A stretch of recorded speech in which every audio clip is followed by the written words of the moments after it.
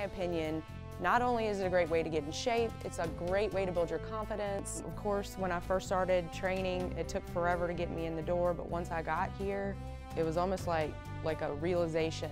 Like, I wish I had been doing this so much longer. The heart of our school, 80 to 90% of our students are here to become better people, to learn self-protection, and to get in better shape. It is not about trophies or medals. For me, it's about helping people become better in every walk of their life. People like to be here. We build each other up. It's a fun environment. We treat each other with respect. We just are a big family.